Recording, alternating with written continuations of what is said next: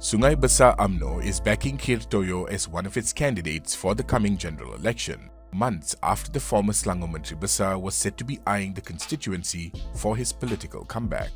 The division's chief, Jamal Yunus, said Khir was among the 40 names submitted to Barisan Nasional's top leadership.